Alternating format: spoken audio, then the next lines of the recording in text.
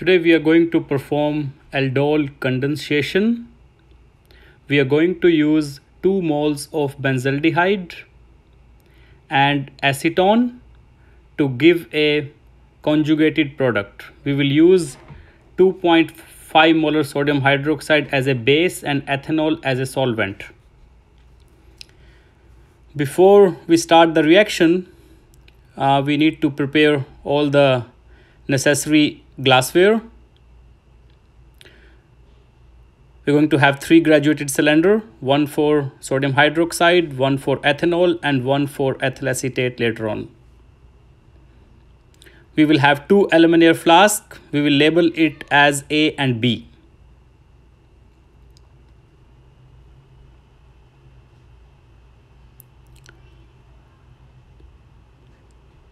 Now, as you do the experiment, you need to write everything in your notebook.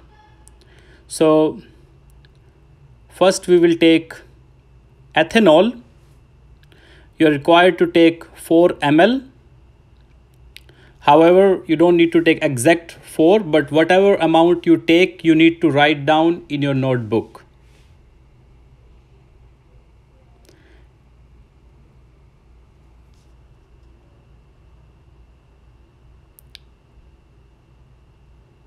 And then I'm going to take sodium hydroxide. That also is required to take 4 ml, but even if you take more, that's fine. But you need to write the exact amount you take in your notebook. So in this case, I'm taking 4.30 ml.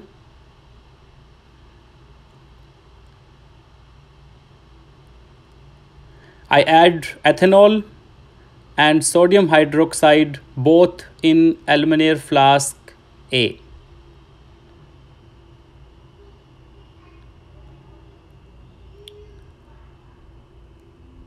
And I keep the flask on the side, which has been labeled A. Now in flask B, I'm going to add benzaldehyde. First, I'm transferring in a small vial, and then I will take 2 ml of benzaldehyde. I'm using 1 ml syringe. So, if it is 1 ml syringe, it means I need to take 2 times. So, every time I'm taking the amount, I am recording it. Means I'm observing it and I will record in my notebook.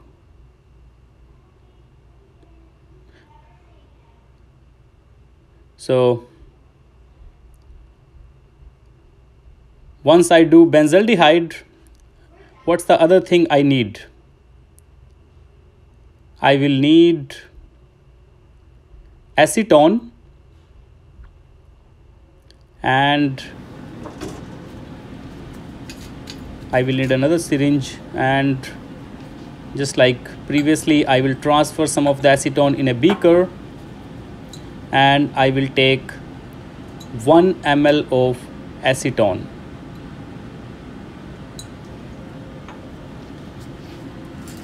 And we'll record the exact amount. So this time I have 0.95 ml. And I will transfer in aluminum flask B.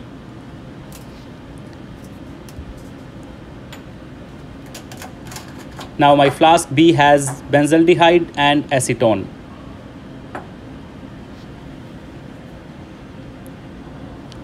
I will slowly add in a portion of A into B.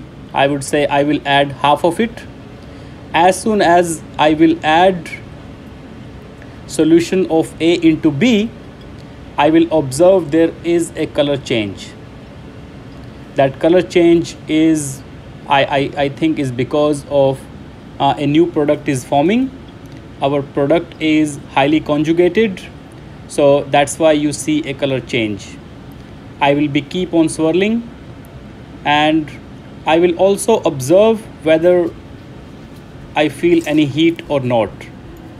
So at this point, I will be writing all the observation in my notebook.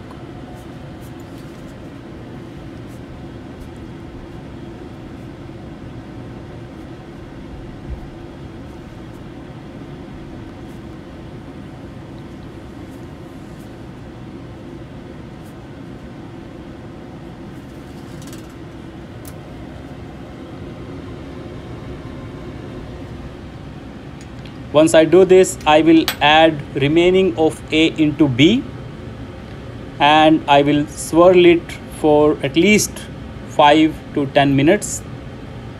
As I swirling, you can notice I'm also checking whether reaction is exothermic or not, whether any heat is producing or not in the reaction.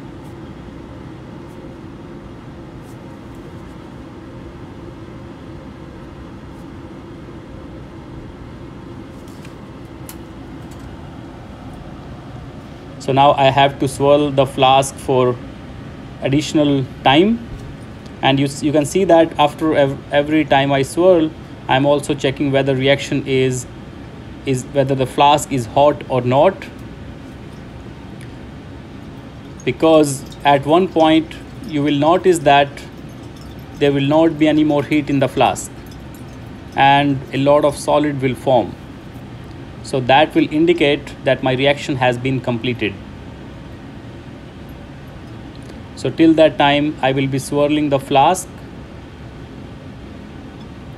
So this takes around 5 to 10 minutes.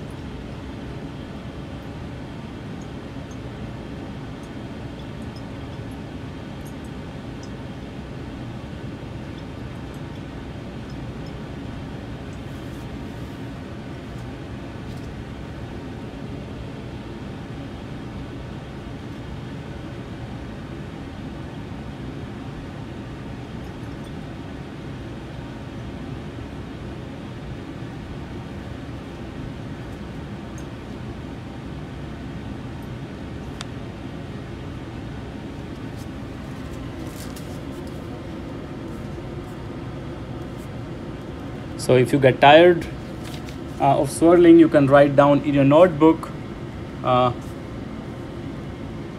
all your observations. And as I'm mixing, more and more solid is forming. Well, that's a good sign. It means reaction is going in a forward direction. Now you can think about it, why the product is solid. Why the product is not liquid? Think about it. This might be a good question for the final exam. That why my product is solid and is precipitating out.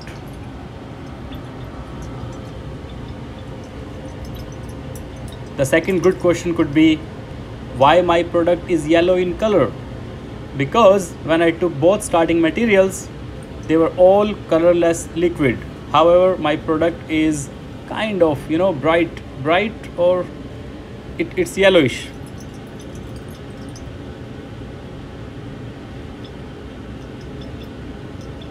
So these are the very two good questions. One, why there is a color change. Number two, why my product is precipitating out.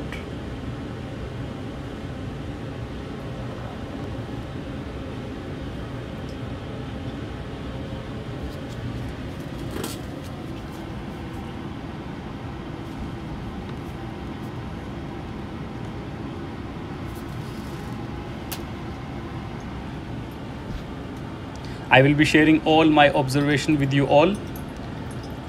I'm still checking whether, I'm swirling and holding the flask and checking whether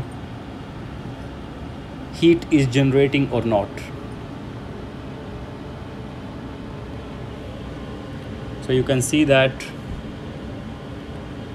lot of solid has formed, and that's a good thing. That's what we wanted to achieve.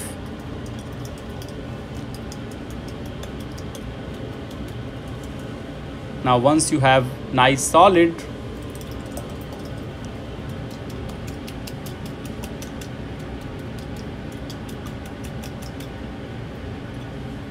we will do the filtrations step. ça?